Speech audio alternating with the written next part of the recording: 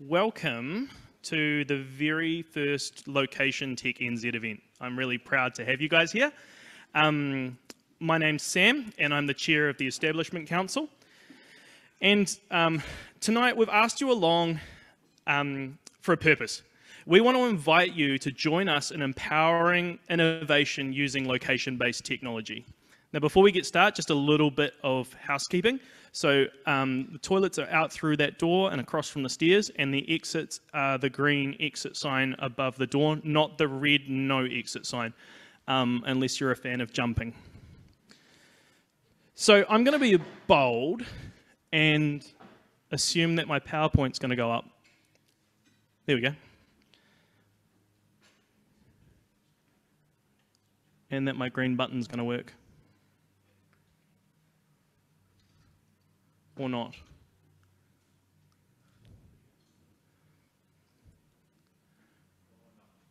Or not. Oh, there we go. Cool. Sweet. So I'm going to be bold and assume that you're here tonight because there's something about location technology that's important to you. Whether it's your business, your job, your study, you recognise that location technology is foundational to New Zealand's digital landscape and ultimately to New Zealand's ability to prosper, however you choose to measure that. We're here to build on an existing capability, a capability that you've likely contributed to. I want to quickly share about where we think we're going, and then we're going to come back and to where we are now, and I'm going to ask you to do something. Realise that this isn't set in stone. We really need you. We need our New Zealand community to help us shape the direction and our tactics. But this is where we're starting, and I'd love to share it with you.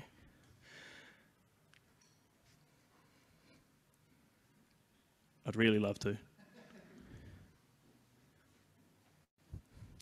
There we go.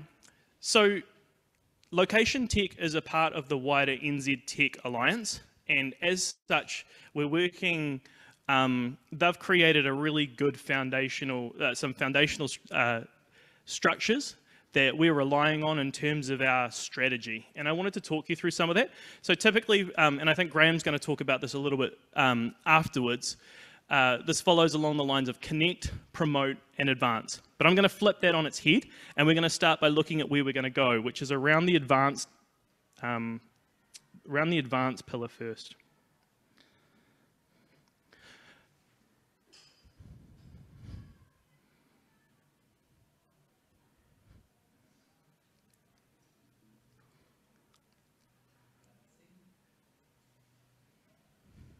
Here we go.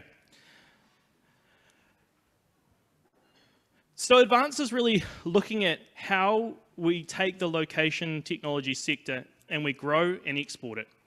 We're looking at skills and capabilities to ensure that graduates have the skills that they need to be effective as employees and contribute and fill the needs that business wants to employ them for. And it's about helping government understand the value of location technology better. And I don't mean that flippantly, because I know that some of you guys represent government agencies and are very well aware of location technology's value. It's about sending that message louder.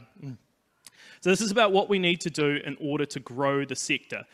We've had a few things that have come up in the past, in our past life as SEBA, around getting geospatial on the New Zealand skills shortage list.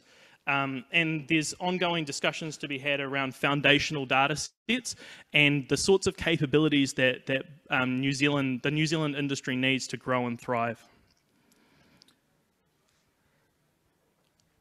Now let's look at connecting. So connecting is about how do we connect up the location technology ecosystem and connect it to other ecosystems.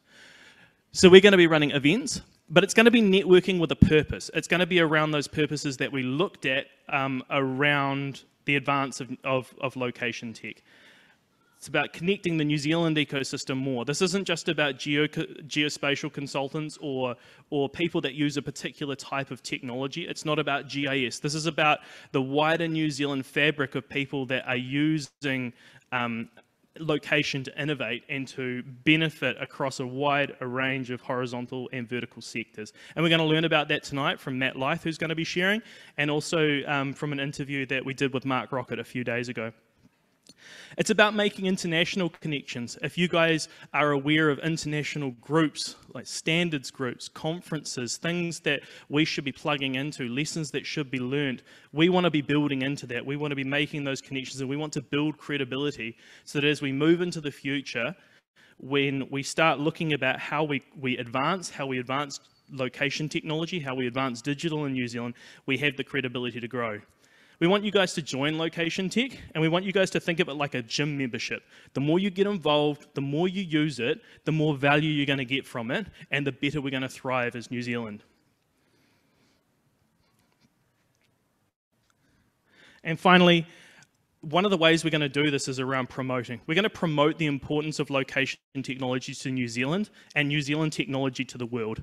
We're going to do this through traditional forms of communication like newsletters and case studies, but we're also going to employ social media.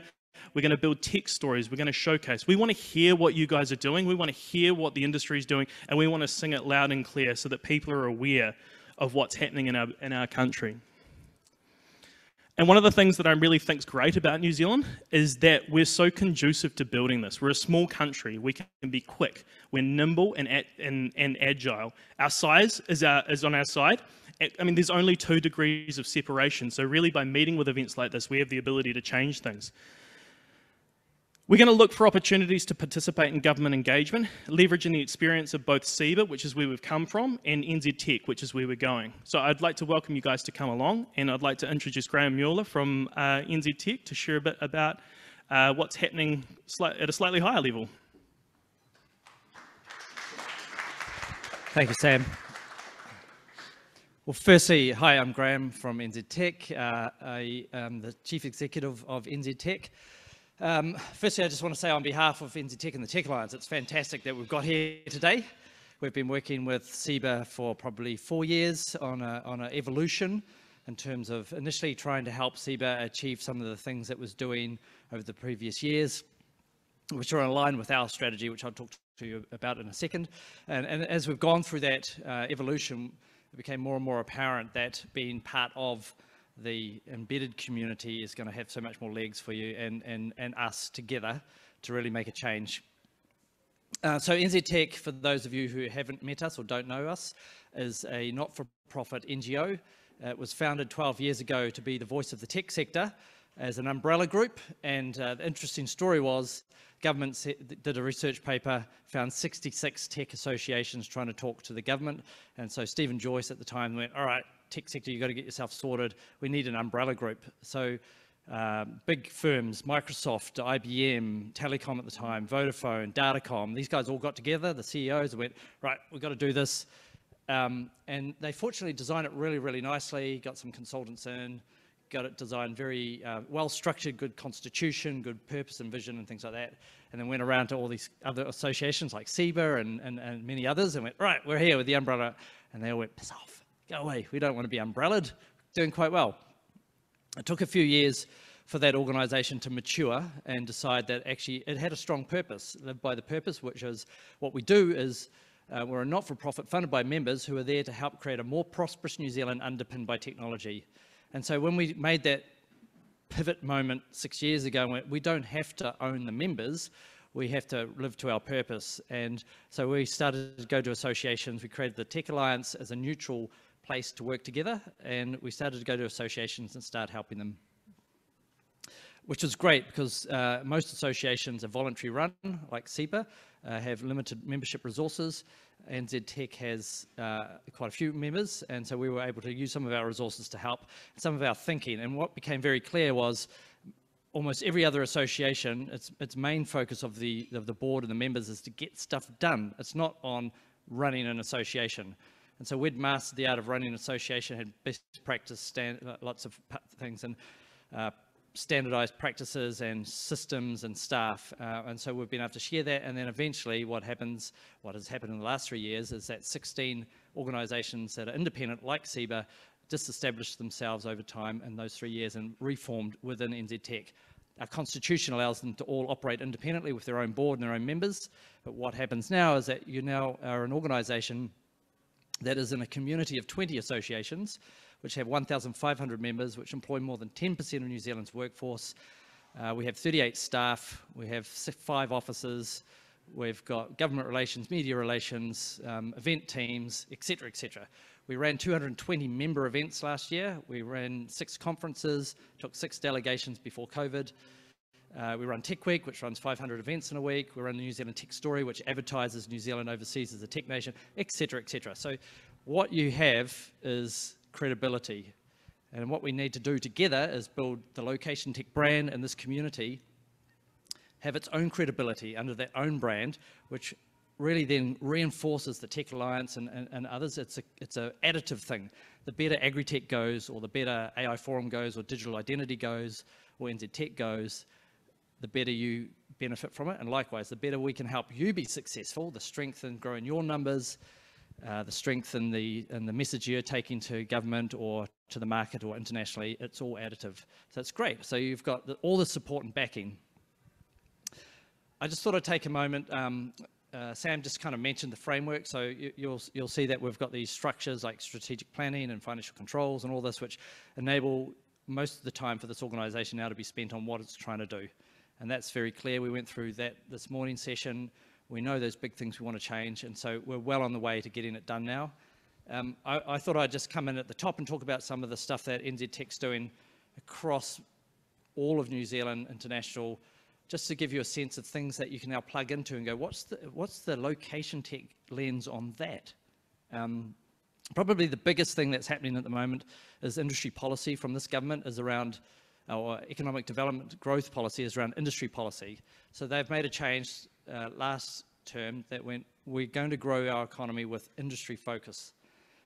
And then during COVID, they made digital technology their #1 industry focus. So there's 5 sector policy things going on at the moment.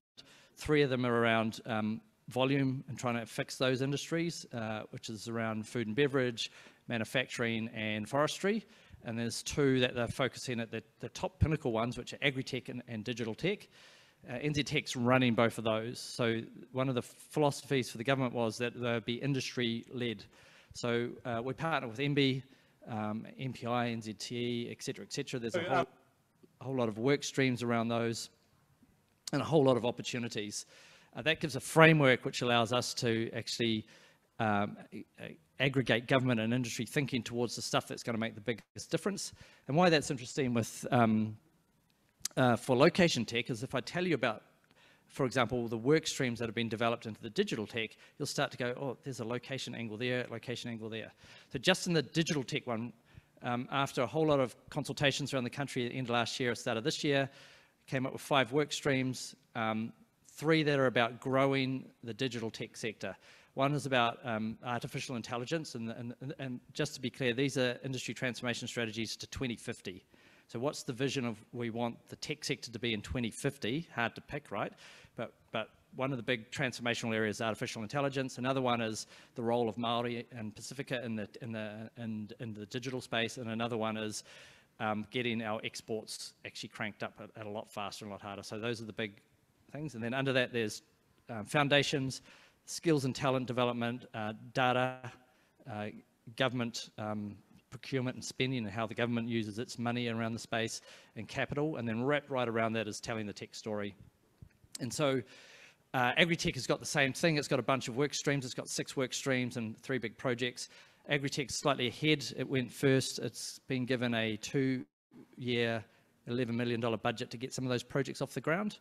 The tech story has got a $5 million budget to develop the tech industry, not the tech story, the $5 million budget to develop the industry transformation plan, and then the things that are going into that plan then go into Treasury and government things. And the types of stuff we're looking at are things like changing the education system to create different types of digital apprenticeships to get it into a different pathway, changing the way they do the NCA standards, changing the structure for internships, or creating data and interoperability standards or open data.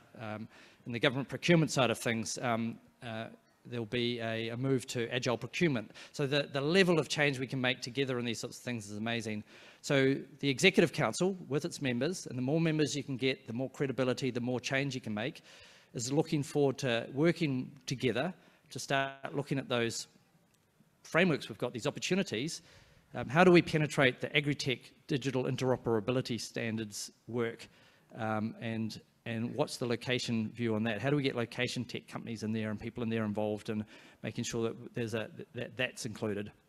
How do we maybe think about as in the digital tech ITP, the AI one is being run by our group, the AI Forum, which is one of your sister organisations now. The AI Forum is building the New Zealand National AI Strategy at the moment. And so where's the role in location information and where does it play with AI? I could go on, but basically there are these opportunities that as part of the Tech Alliance that you can take a massive step forward as an organisation.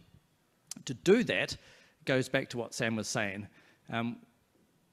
You can leverage the credibility of the organisation you've joined, but there's nothing like having the credibility of a growing, vibrant community. And so creating those connect strategies, being much more strategic about the number of regular events, the topics of those events that lead towards those sort of planned changes you want to make, the content that you're developing out of those events to tell the world about things, the connections you're making into international standards bodies or other groups. To give you an example, AI Forum has had that as one of its focuses and has got people on the World Economic Forum ethics creation group for the World Economic Forum for AI. It's got people running 2 of the work streams for the Partnership in AI, which is all the big global AI companies alliance. So there's learning from these other groups, you can really change the credibility and the opportunity, and then those positive spirals bring more people interested in being involved, and you get into this growing membership, which grows your resources, which grows your impact. So it's exciting. I mean, don't give me the mic because I really love what I do and I will talk to you all day about it. I'm pretty sure that you haven't come here to hear about NZTech. NZTech is absolutely stoked that LocationTech is out there, it's formal. We'll be working really hard with the team to try and encourage as many people to join as members. For those of you who are here who are not members, it's a honesty box system based on the size of your company. If you're a startup, it's $100. If you are a large multinational making gazillions of dollars, it's $25,000. If you are a member of another NZTech Tech Alliance association, it's just a tiny little increment on what you're already paying. And then we split the money equally between the 2 associations. So if you're here from Microsoft, anyone here from Microsoft?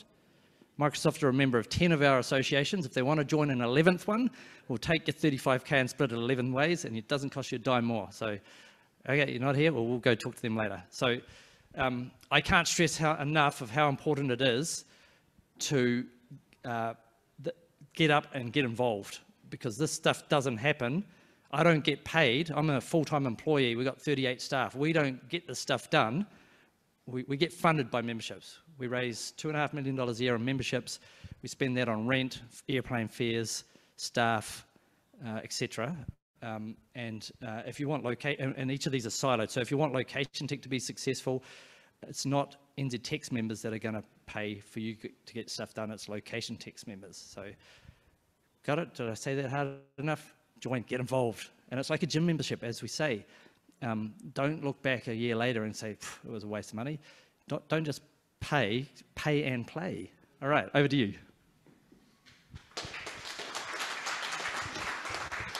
Thanks for that, Graeme.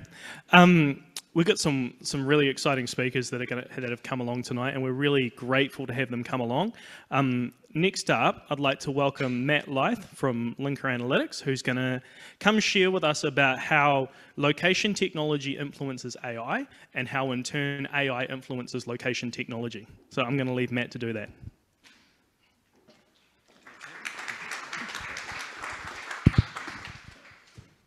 Afternoon, everybody. Great to be here and great to see the energy with the new formation. I've been part of my past of SEBA.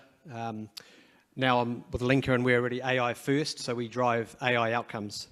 But we haven't forgotten about location. And to me, the confluence of location technology with AI is a bit of a game changer. So I'm going to talk a bit about today about what we're doing and show some examples of some of that economic sort of potential that's in front of all of us. So, this is I guess a junction in time where we've got a really fast-growing capability, AI, machine learning. You know, all the different paradigms of computing enabling cognitive function. This is probably, arguably, the fastest growing innovation across the globe, right? It's the current economic revolution. So here we are as a GIS, geospatial location industry, 40 years mature, really good at what we do. So how do we play together? What is the solution? I see there's sort of three sort of macro trends that we need to think about. One is there's a proliferation of data, of sensors that are sensing the planet, whether that's our own smartphones in our pockets, whether that's more satellites, whether that's aircraft. Mark Rocket will talk shortly about a solar-powered drone flying New Zealand 24/7. So there's data.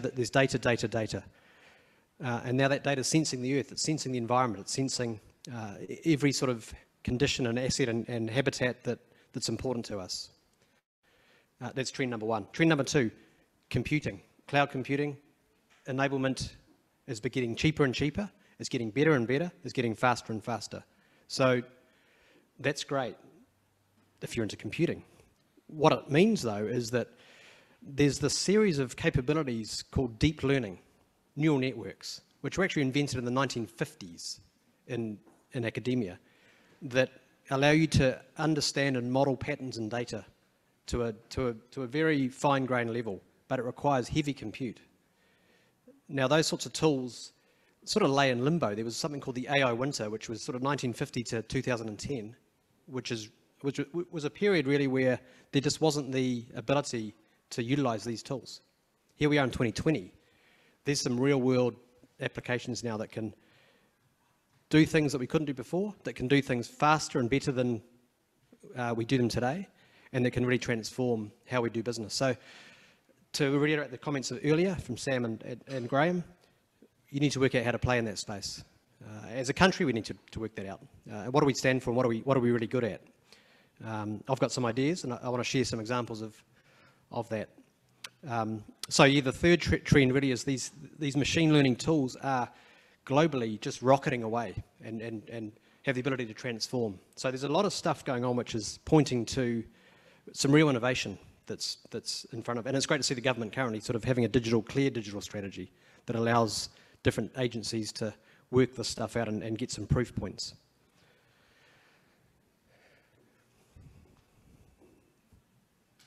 So I'm going to talk about 3 examples now over the next 10-15 minutes. 3 examples of where we might bring together location tech and AI. And these are problems that have existed and been solved in different ways, very labour intensive, that we've now solved far faster and far smarter, or these are new solutions, creating new value, from forestry to energy/property through to retail. So first I'm going to talk about a project we've just completed for Ministry for the Environment. This is a forestry survey. As a country, we need to report our carbon contribution that underpins our commitment to the Paris Agreement and other agreements for the UN. Forestry is our single biggest sink of carbon in the country. So every 2 years, Ministry for the Environment audit forest owners' behaviours around their forest activity. If harvest has occurred, have they replanted? Therefore, are we continuing to sequester and store carbon as a country? If not, we have to offset and pay on global markets the value commensurate with that offsetting. Now, in the past, these are forest blocks, 1 hectare to 50 hectares, all over the place. To acquire that, to solve that problem, we've had people looking at photography, or firstly, looking at satellite imagery, aerial photography, out on the field, making judgments on has a forest owner harvested, have they converted to a different land use, have they put it into pasture, have they replanted. And that's quite a task, quite a process. It costs sort of circa close to $1 million year on year to solve that problem.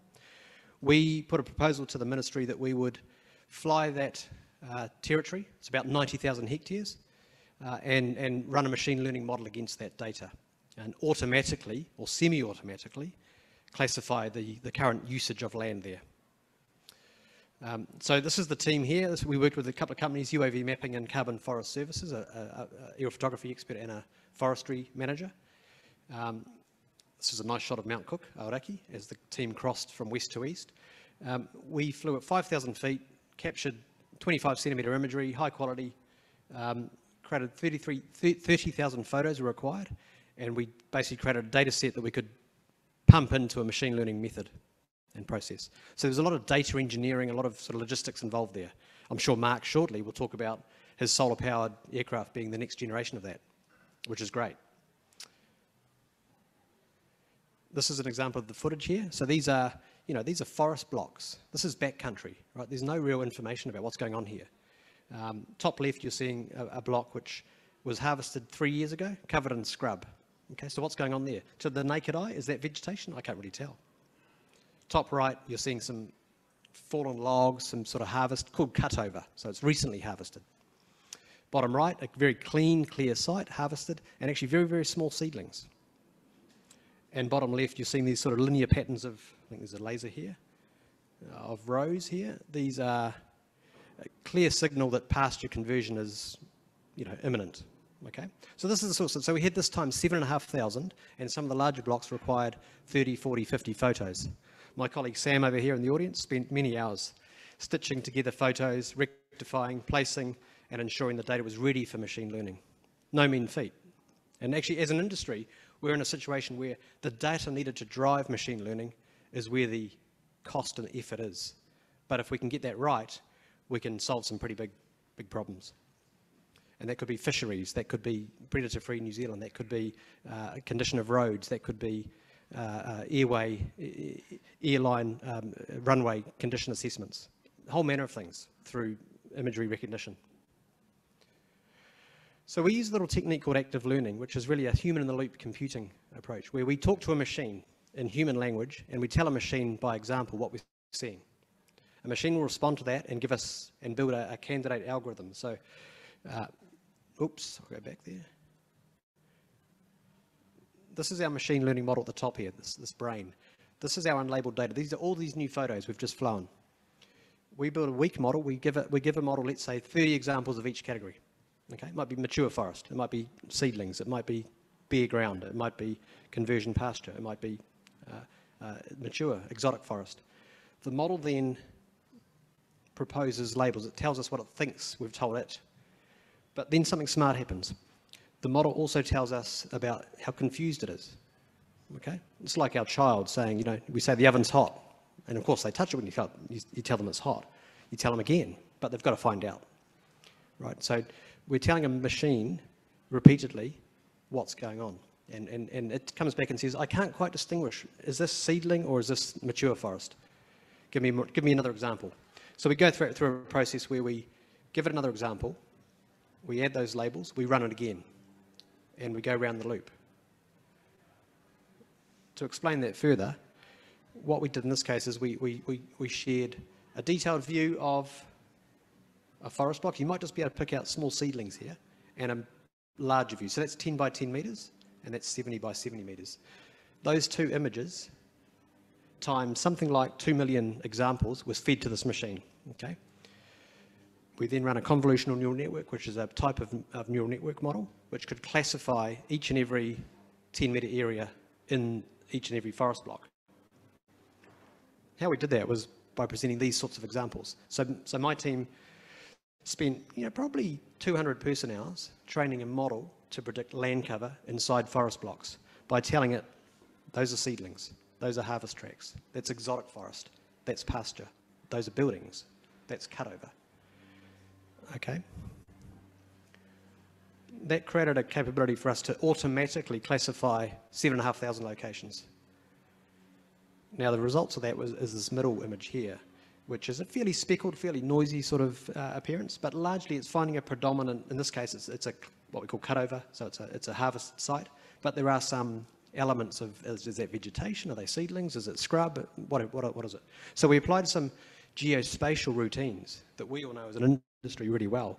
These tools allow us to deal with some of the speckle and clutter. So these are well-established geospatial approaches used to turn a machine learning result that a human has never looked at into a useful result. Another one here, where it's more complex site, a lot of native forest. Okay, this is a difficult site, even for a human to make a judgment on the carbon implications of that block there is not easy. What we did is we broke it down to these 10 by 10 metre pixels, and we accounted for that. We measured each and every one into its land cover classes, and we could provide that to the ministry for auditing. The little holes are interesting. Due to COVID, we were flying after winter because the aircraft was grounded, so we actually ended up choosing to not account for the deep shadows. A model cannot see inside the shadow, just like a human can't. So in the future, we would, if we plan to fly through winter, we might change that. We might adapt that to try and maybe change the altitude or change the angle, go to an oblique angle. The final result for this project was a series of land cover classifications and final statuses around carbon offset and contribution for each and every one of these locations. So here's a number of examples. I won't talk through all of them, but top left is a nice clean cutover site, one clean category, okay, but with some shadow at the top, some vegetation at the bottom. We had some GIS-based rules that allowed us to make a decision for that block which was not replanted.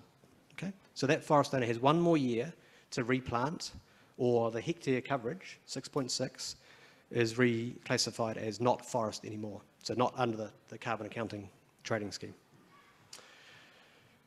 Another example here where it has been replanted, and down here there's a conversion to pasture, and up in this top section, some native forest, some replanting as well. So as you can see, we're able to look deeply into these locations, far more than a human might look at a total picture and need to make a kind of a subjective decision, a qualitative decision.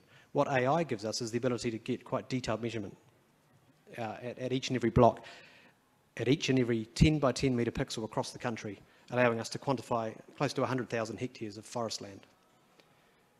So that's allowed the ministry to really have quite a detailed view of what's going on and have a sensible conversation with landowners around forestry. Second example.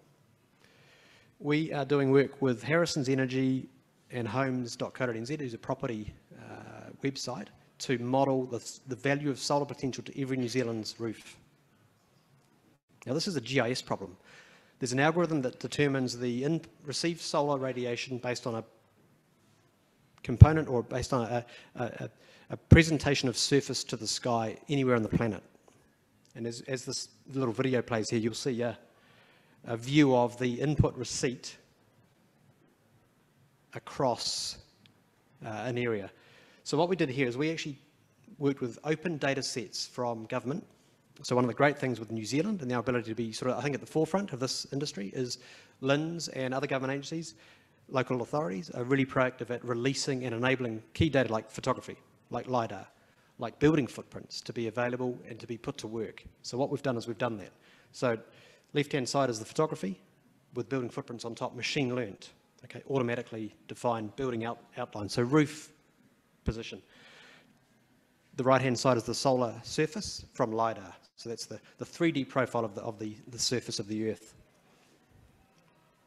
We turn that into a clipped version of solar input and receipt for each and every rooftop.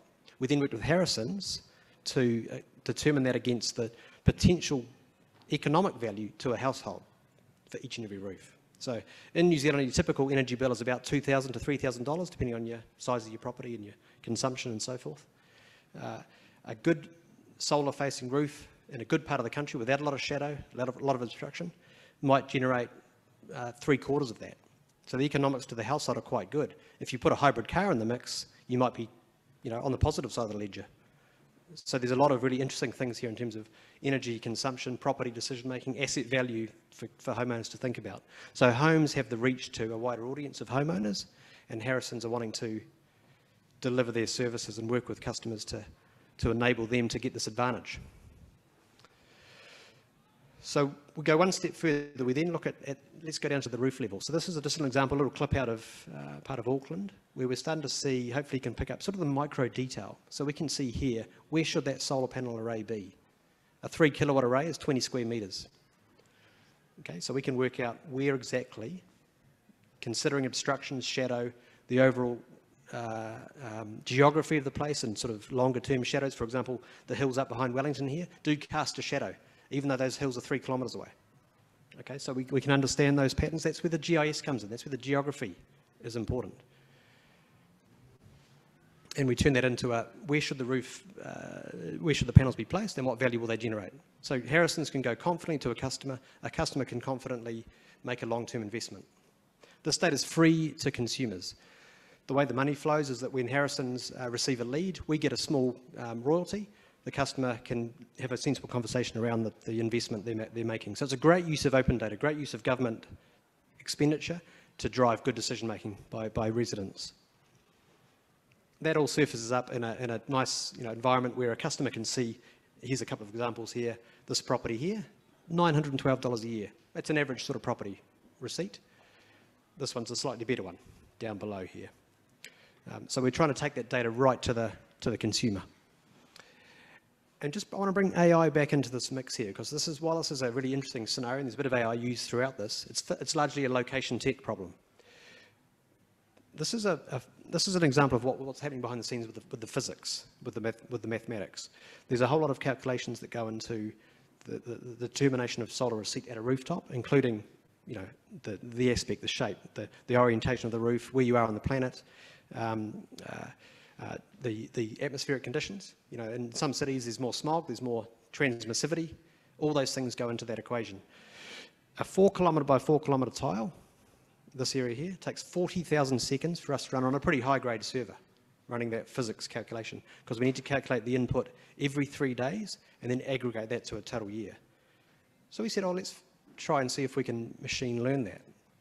What's the potential of doing that faster, and therefore doing all of New Zealand faster, right? And updating it faster, getting the data out to residents faster. Well, it's 40,000 times faster. Okay, so we can machine learn that. We can train by example. We can tell our machine learning model, an algorithm, that this right-hand side, which is the solar receipt surface, that's the solar value surface. I'm going to go back. What does that look like based on the physics, based on the science? We're within 5%. So we're within 5% of the actual calculated answer, taking into account a lot of different variables and metrics. Now, with more training, no reason why we shouldn't be able to do that for every location in the country. And similar things. Okay, if there's similar problems that we've got that are very labour intensive or compute intensive using geospatial technology, let's consider how we could migrate those to an AI-based approach. I'll leave that with you. One more example, retail. We've been starting to play in the retail space looking at the predictability of consumer behaviour using AI. So a lot of things go into consumer behaviour about intent, about purchasing, about patterns of spend. There's a very mature set of activities in the analytics field around this, that some are location oriented, some are not. The BI field is a big part of what are consumers buying, when, where, how often, how frequent, what are they going to buy next. You'll all be familiar with the recommendation systems that Netflix and Amazon and others are using, which is predicting your behaviour through your very fine-grained clicking activity and watching activity. These sorts of capabilities are also possible in the location arena and also in the AI arena. So we're working with a partner in NCB Consulting, who do work with some of New Zealand's largest retailers, looking at the business case of good analytics for a retailer. So there's a whole lot of established geospatial, geographic type analytics that's going on. Here's an example here of sort of drive time boundaries. So these are store locations, 13, 9, 11, 12. This is the drive time, 10 minutes that a consumer should be considering using this store for this service. Up on the right here, we have customer locations, we have stores, we have competitors. Okay, good stuff. That's kind of how analytics is run for retail. There's some great tools, and this is a Power BI Esri version of sort of hexagon-based heat mapping. The darker colours being nodes of high-value customers. There's a notion in retail, recency, frequency, monetary. How recently, how much value, and how often is that consumer buying in my store? Okay, so we can map that stuff. So it's very geographic, highly geographic. And then if you break it down to a store, and a lot of store owners and branch managers will manage their point of sale data. They'll look at, value of business spend, number of customers across all my stores and start to work out what should I promote to whom, when, to what value. Should I separate? You know, Briscoe's is a good example in New Zealand. They tend to have the same offering for every store, regardless of demographics. Goes against the grain of all GIS thinking. Some retailers don't. Kathmandu stock different products in Queenstown to Wellington to Auckland. Okay, depends on your approach to retail, to business. My view is that the analytics, the data should drive that decision, that mindset. Drive time polygons. And the one on the right is very interesting as I come to kind of what we've started to look at with AI. The right-hand side is a view of one particular retailer purchasing by channel. So who buys online, who doesn't? Who comes into the store? Okay, and how does that relate to the demographics? Dark blue being online purchasing through to lighter blues this is an Auckland-based retailer. Okay, it's all good stuff, working well. Arguably stores are performing, you know, at their optimum, perhaps. So we said, well, let's look at a decision tree-based machine learning approach where we look at all the inference of geographic data with store data with information about, say, property. So this is an example of a utility who we're working with. We're using a random forest model, which is a decision tree-based machine learning model, which looks at information about type of product this customer's on. For example, is it electricity or gas or broadband? Where do they live? How big's the property? How big's the section? What do we know from the census about all those parameters? You know, census has 650 various attributes through the 4 yearly survey, but also other surveys throughout. Pretty rich in data. So a lot of inference value. So we've got 3 different sort of geographic data inputs there. And within the customer CRM, you've got, are they late payers? Are they good payers? Have they changed plans? So there's a whole lot of knowledge there, right? So with these sorts of models, we can actually train a model to understand the feature importance, the relative inputs and the values of geographic data, non-geographic data all together and come up with some decisions. So what we did here is we produced a prediction model for them where we predicted at a household level, at a property level, the likelihood of a customer responding to a particular offer for a particular product for a particular price, just like Netflix do, all AI driven.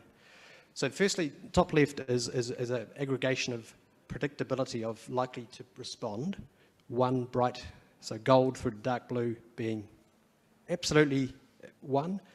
Most customers in this geography will respond to that offer. And how do we know that?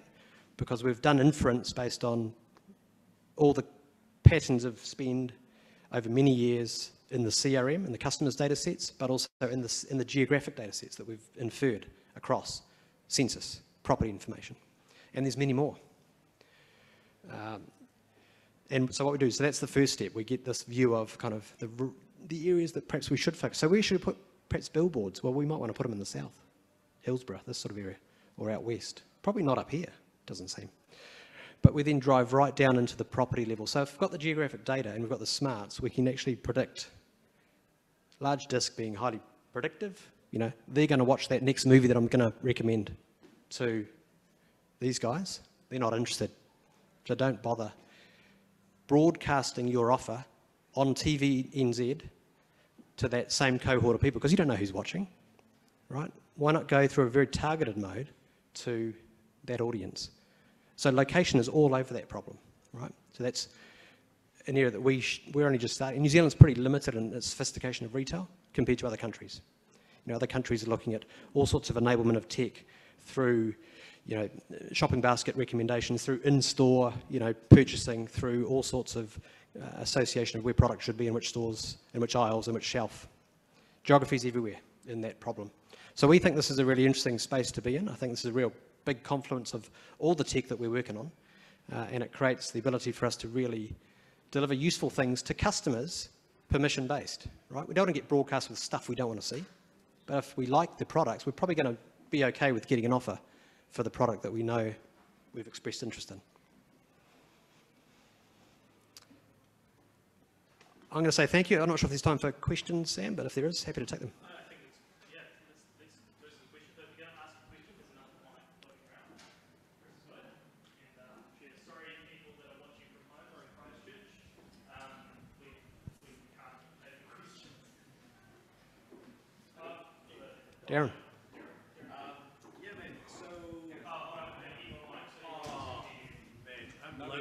He doesn't need a mic. I'm an I, yeah, okay. Darren from Locus.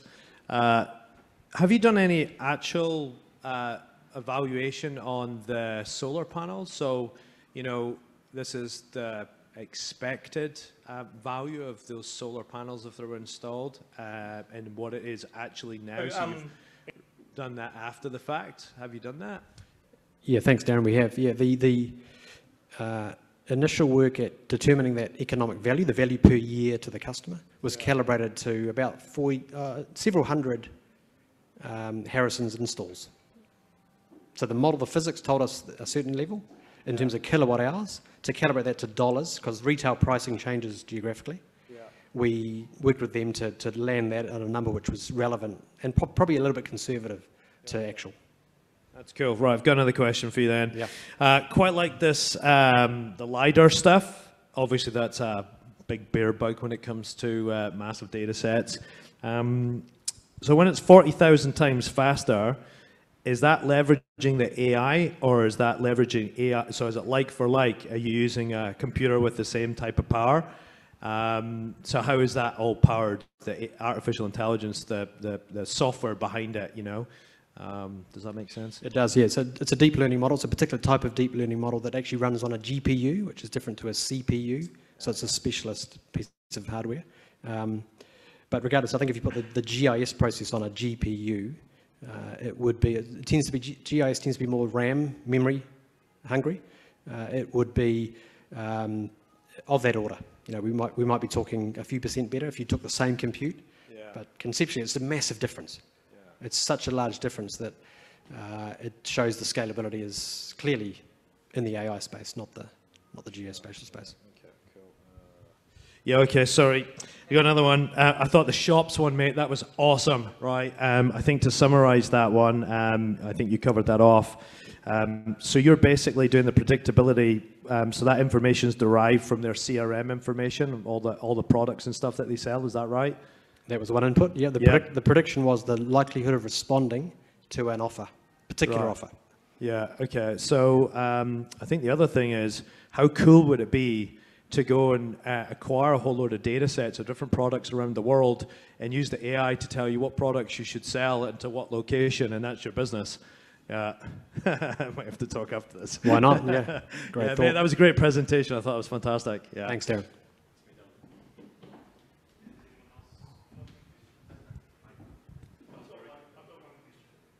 And it's not specifically about your presentation, Matt, but I guess as we're LocationTech, and this is our launch event, coming from the AI side, what is one thing that you would like to see LocationTech look at addressing that would be beneficial in the AI space?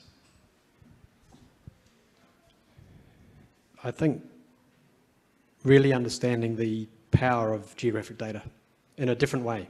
So what are some of those, I mean, the location industry, the tech industry has been great at working with governments, utilities, defence force, forestry, asset owners. We understand land, we understand water, we understand environment, we understand, conservation. We haven't really, we as the location industry, I don't think have tapped into some of these other, insurance or retail or banking. Some of the markets where geography is everywhere in those markets and not understood. So maybe it's a combination of working with the AO Forum, our group, LocationTech, IoT, AgTech, to see if we can explain and share some of those stories that Graeme mentioned earlier with that cohort of customers. Yeah, I agree. And I think, perhaps another way of looking at it is the location technology industry has been very good at doing things with technology that you could actually see from the air. When you can't see it from the air, when it's intangible like that, especially what you're doing to responding to retail, that's when it becomes difficult to conceptualize and difficult to articulate. But you've got tooling that can help us unravel that story better. I agree, totally. You've really got to understand implicitly, you don't have to see it with your eyes to believe it. We need to train it. We need to train the thought process, our cognitive function about what we're seeing and what we think should happen into a model.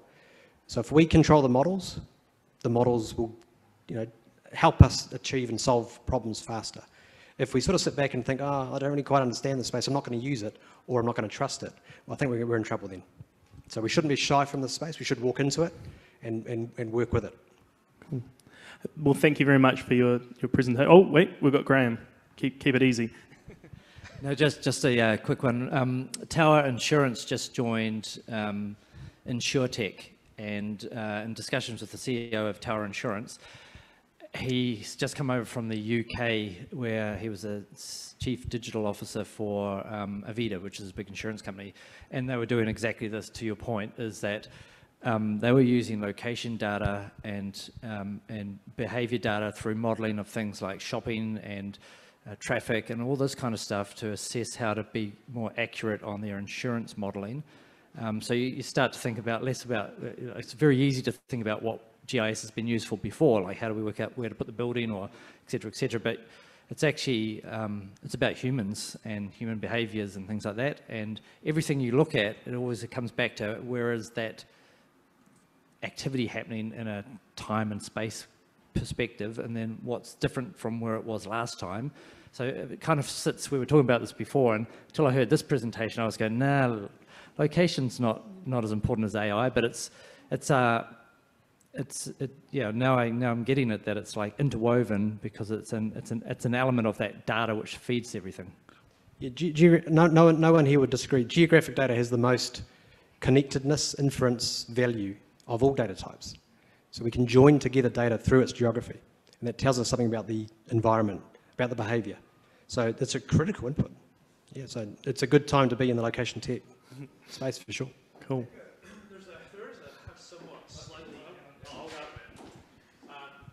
I was going to say there is a somewhat slightly scarier element, and I think that is the ability for AI in the way that it operates to influence our behaviors. So, I mean, yeah, I mean that could completely change our buying habits. That could change how we communicate with people. That's kind of a little bit worrying as well, right? You know, so all that data that's captured from our phones and Google, I'm just curious what types of things are in the industry to protect us from. Look, everything can be used for good and bad. It's that simple, right? So what types of things are the industry, as it matures, put in place to make sure that you don't do things that you're not supposed to be doing, or you try and bend the will of people without them realizing, you know? That's a Facebook 101, I suppose.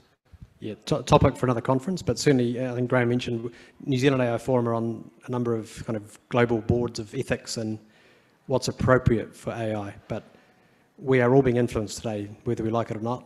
I guess we've got to keep control, and as a country, we've got to be smart. We've got to understand how to use this technology and not, you know, let it use us. That's right. Yeah. Awesome. Thank you very much, Matt.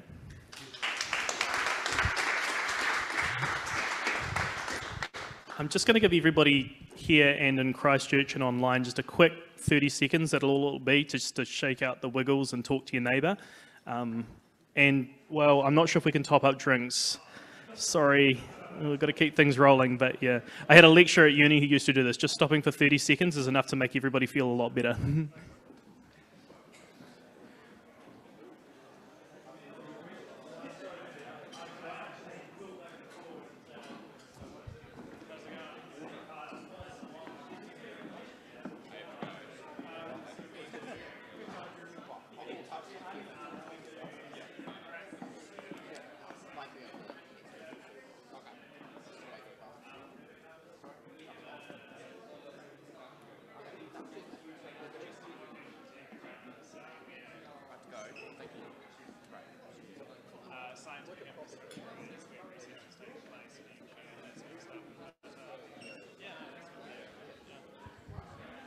All right, everyone, I promised you it'll be 30 seconds, and that's all it's going to be because we need to keep motoring on. So I would ask you all to return to your seats.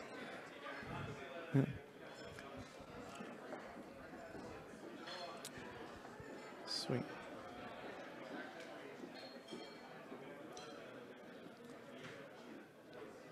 Cool. All right, so I was really fortunate earlier this week to meet with Mark Rocket, Mark is a co-founder of Rocket Lab, who no longer works with Rocket Lab per se, but has been doing some really interesting things in Christchurch with his new company, Kia Aerospace. Now, I think what's really fascinating, he's not able to attend with us tonight, so he and I videoed an interview. It goes for about 20 minutes together. And I guess one of the things that I want you guys to sort of think about is looking at Matt's presentation and that comment he made about location data being one of those rich inputs and one of those common languages around how we can make inference, and think about some of the practical benefits of what Mark and his team are working on. So, Bree, if we could kick that off, that would be fantastic. I guess, firstly, Mark, thanks for joining us today to tell us a little bit about Kia Aerospace and the exciting innovations that you're working on. I'm really excited about sharing with our member community the sorts of things that you're looking at, and perhaps exploring some of the details around what they might be able to look forward to in terms of application in both the wider New Zealand innovation sphere and perhaps in their own jobs personally in a few years' time. So, yeah, maybe tell us a bit about Kia Aerospace and yourself. Yeah, well, Kia Aerospace started off around 2 years ago, and two main goals. One is to find a really exciting commercial project that we could get underway here in Canterbury, and secondly, to help build an aerospace ecosystem in Canterbury.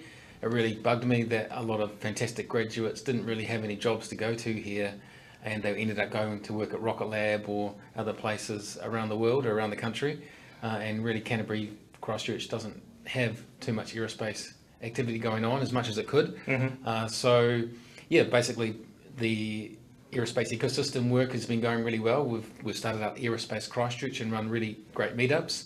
So if people are in Christchurch, check out www.christchurch.space, or even if you just want to visit for an event, we run events every 6 or 8 weeks. And as part of that work, we instigated the Aerospace X Sector Plan for Christchurch, the first city in New Zealand to actually have a space strategy. Yeah, cool. And we've got a committee of industry participants, and that's really exciting.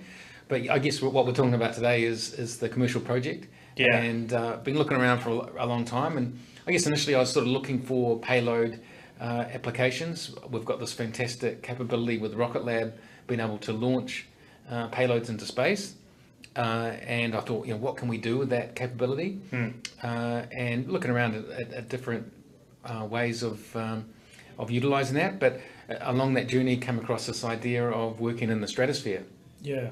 And yeah, basically, we've just recently launched Kia Aerospace, building this vehicle that flies in the stratosphere, solar powered, can fly for months at a time. And it's just a beautiful technology that has a lot of pluses. You're 20 times closer to the Earth than space-borne technology, and it's a lot easier and a lot more cost-effective to get to the stratosphere in a solar-powered vehicle compared to all the costs of developing a rocket, payload, and launching into space. Yeah, so I guess I just want to pause there for a sec, just to sort of condense and summarize what I really want everybody out there to recognize is you just said that in Christchurch, you guys have been prototyping a solar-powered unmanned vehicle that's going to fly in the stratosphere. Correct. Yeah. Yeah. Now, I think that's pretty exciting, even just from a vehicle geekery perspective, but I guess we'll get into it later. I think there's so many applications of what you can do with that vehicle to provide value to New Zealand as well. So we'll get there a little bit later around more of the data intelligence stuff that you guys are looking at. But perhaps tell us a little bit about your vehicle. Now, I understand it's called Kia Atmos. Is that correct? Correct. Yeah. How long have you been working on it for? Yeah, really the last year has been the most time that we've been working on it, and I guess we've started off on smaller vehicles, testing wingspan vehicles of a couple of meters through to 8 meters wingspan. So what was the first prototype you did? What size was that? Yeah, just a couple of meters. So really just playing around with autonomous flight and other kind of systems. And we also moved into testing in the stratosphere with balloons. So to test the technology up in that extreme environment is quite useful. So next year we've got a whole bunch of balloon flights planned to test the hardware up in high altitude. But meanwhile, we're also building vehicles to go for longer duration. So one of the milestones that we have for the first quarter of next year, while the summer is still there, we've got lots of solar hours to tap into, is to break the world record for endurance flight for a UAV weighing under 25 kg. So we want to be going over 80 hours, constant flight, continuous flight, to break that world record. Yeah, and I guess it's worth explaining to people who might not be aware, like what's the significance of the stratosphere with this particular vehicle. So from what I understand is a key differentiator is it's higher than the commercial flight, but lower than what satellites are able to achieve. So you're actually, it sounds like you're working in an untapped area or reasonably untapped area, and looking to commercialise in that particular space. Yeah, so the sort of typical commercial passenger flight you take might be 10, 12 kilometres altitude. So we're up at 20 kilometres altitude. So that's in the sort of sweet spot where you're above the weather and above the jet streams and above the airspace. So you might see the odd U2 rocket or plane, U2 plane that's flying around, but not so much in the southern hemisphere, of course. But yeah, there's nothing else really up there except a few weather balloons. So it's a really underutilised airspace, and you don't have as much issue with the regulatory aspect. You're not going to be disrupting commercial flights, that kind of thing.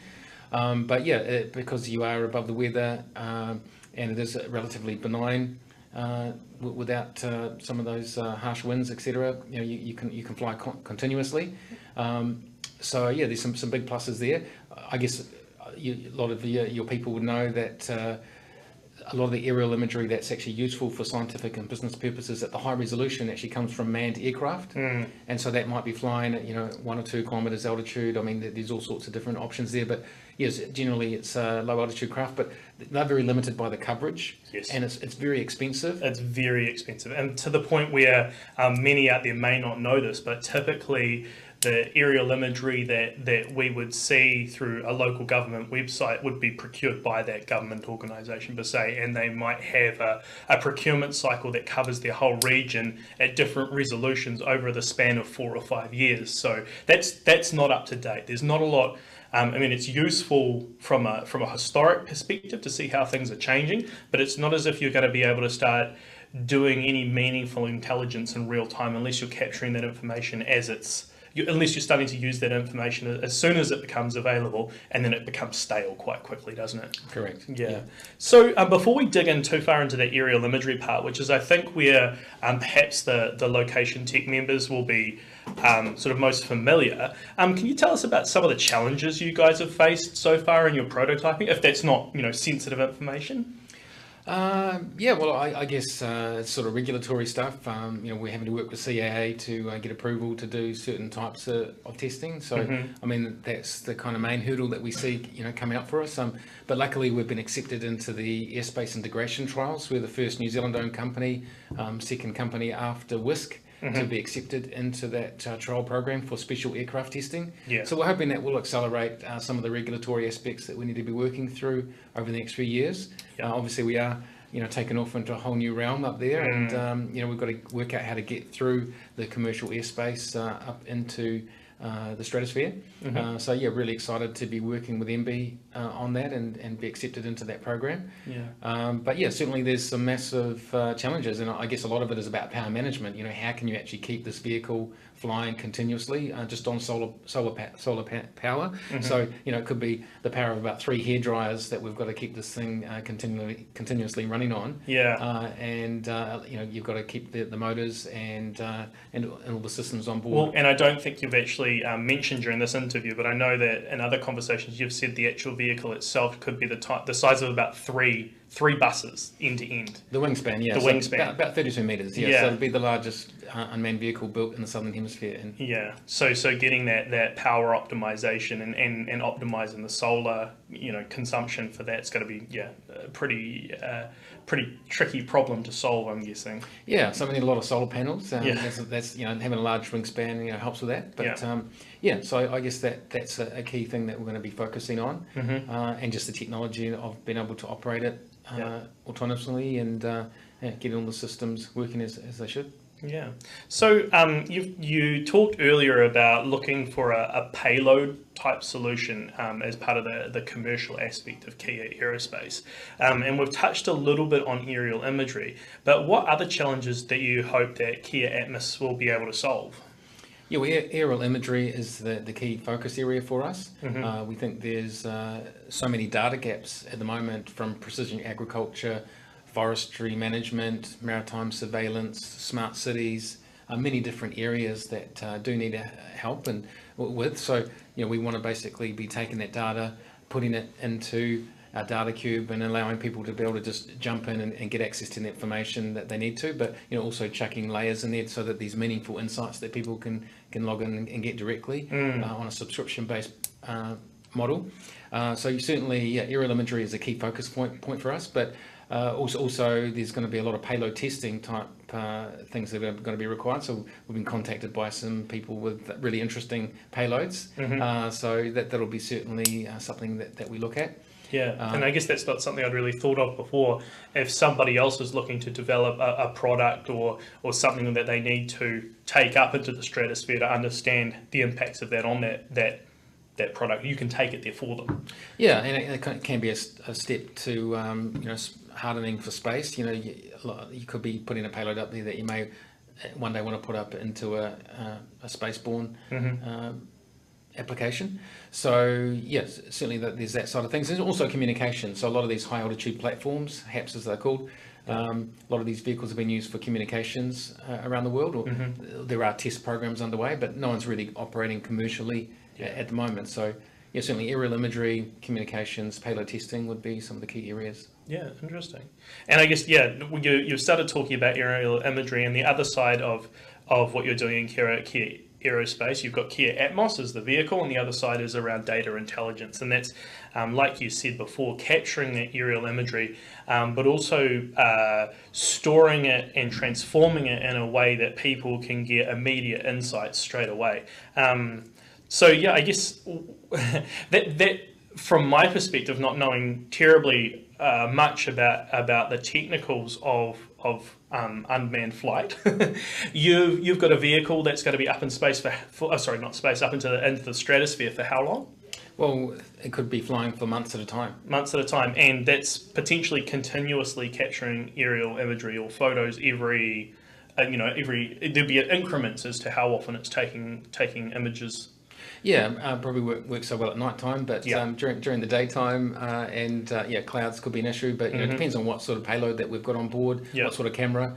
I guess a lot of the time we'll be looking for clear days for a lot of that kind of high resolution imagery that people want. Yeah, and I guess my experience working with aerial photos is that it's typically really large files. Are you going to be do we have to wait for the vehicle to touch down and land before you can, take off a giant storage device off and plug it into something to upload it back into the cloud? Pun unintended. Yeah. Or is this going to be coming back to some storage facility somewhere as it's flying? Correct. Yeah, we'll have a ground segment so that we'll be able to beam back the information and pop that into our servers and process it. Yeah.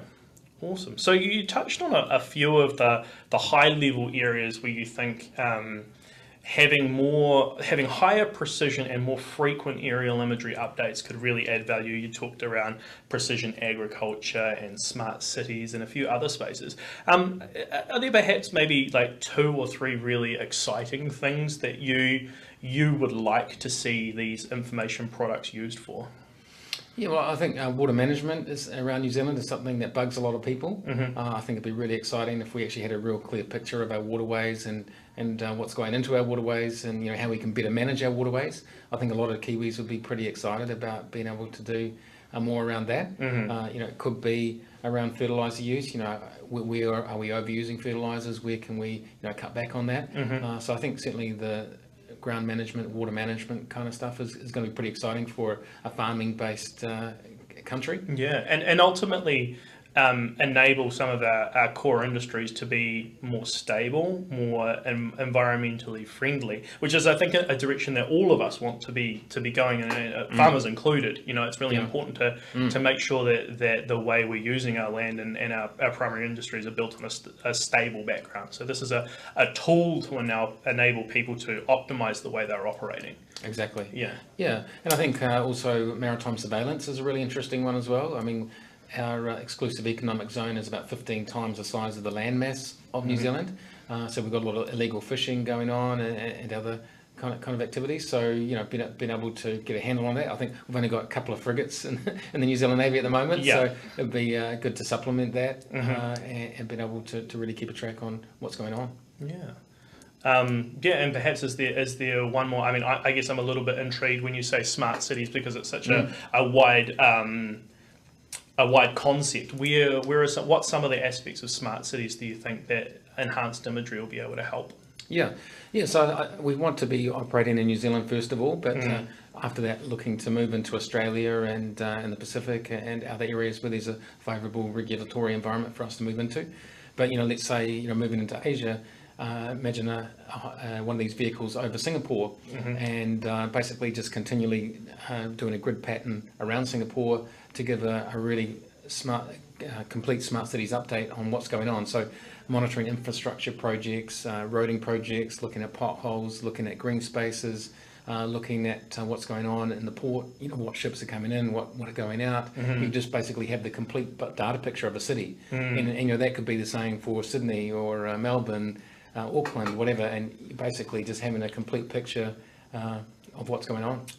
You touched on before that you're going to start off in New Zealand, and then assuming that you've got some, a conducive regulatory environment to move into, you'd look to move offshore. But I wanted to we're LocationTech, and our purpose is to empower location tech innovations in New Zealand, and I think this really falls into something we want to get behind and support.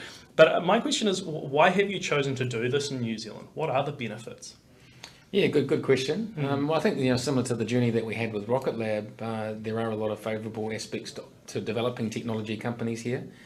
So I think just being able to pick up the phone and talk to the people that you need to.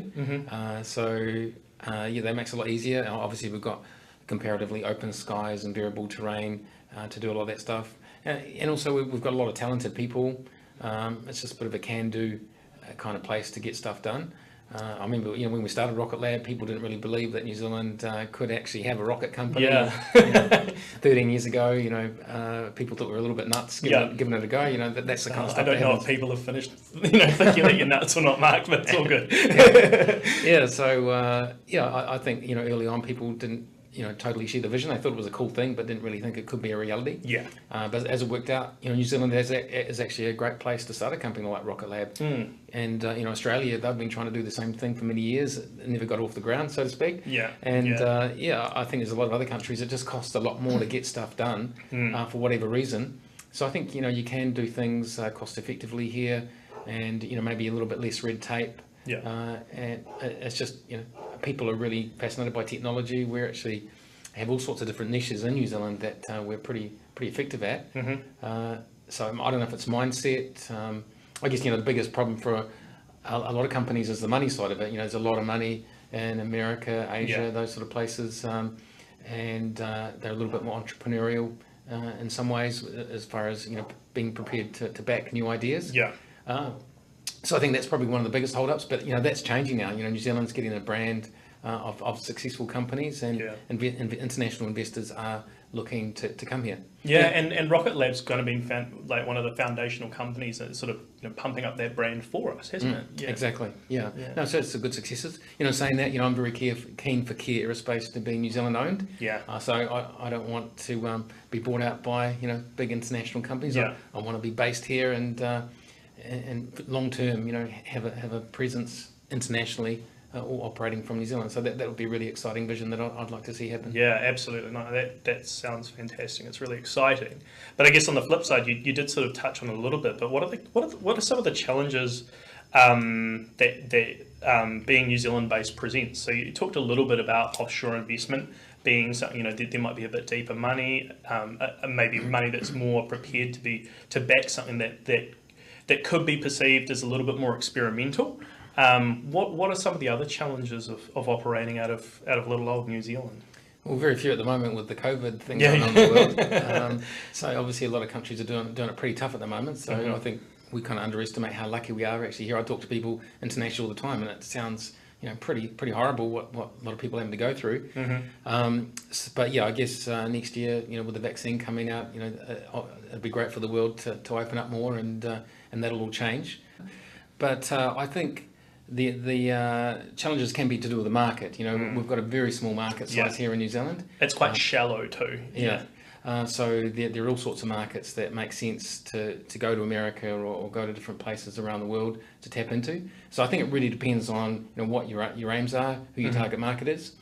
For us, you know, luckily we've actually got a pretty good market to tap into here in New Zealand, Australia, and other nearby countries, and then we can spread that out quite nicely and start working with other countries. Yeah, awesome.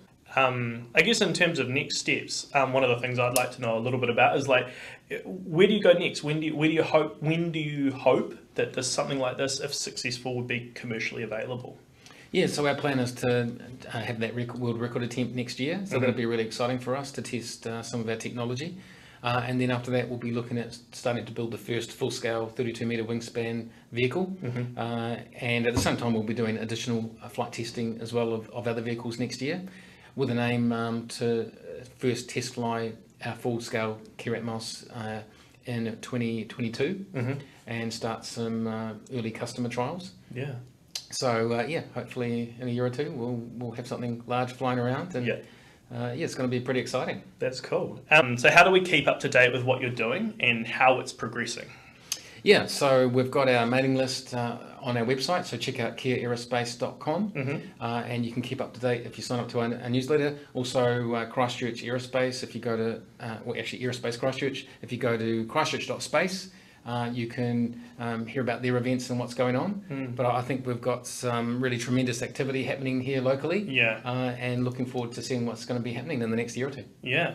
Well, thank you so much for your time, Mark. It's been wonderful to have you here and sharing about the innovations that you guys are creating. I'm really excited to see how it progresses, and I think it's fantastic that we're able to share this as part of a launch event for LocationTech. So thank you very much. Thanks, Sam. Yes. Yeah. Cool. Now, I would ask if anyone has any questions, but I'm the least qualified person in the room to answer anything about that. But yeah, no, thank you everyone for attending tonight. Please help yourself to food and beverages. Stay around and have a bit of a chat. We'd love to talk a little bit more about what interests you, what excites you. If you want to get involved, we'd love to chat. Is there anything you want to say, Graeme? No, awesome. Thanks for staying.